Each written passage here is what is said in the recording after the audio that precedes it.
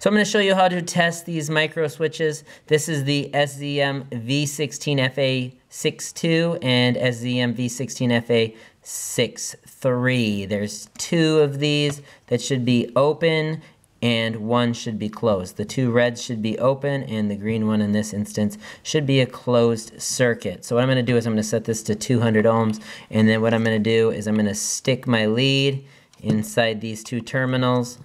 And so then what I'm going to do after this is in there is I'm going to push down. There's a little red tab you can see there. You should hear a click, and I should get a reading around 1.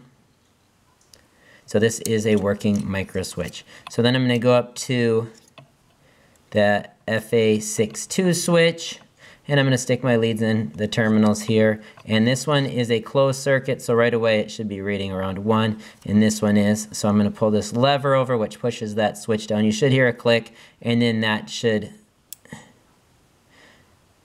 have no reading. As you can see right here, I have no reading. When I let that go, it should go back to about 1, and that's what's happening. So this is a functioning micro switch. And then last I'm going to come down to this other FA63 switch, and again this was an open switch, so right off the bat I should have no reading, which I have no reading. And then when I push this in, I should get a reading of around 1, and I push this in and I'm getting a reading of about 1. So this is a functioning micro switch as well.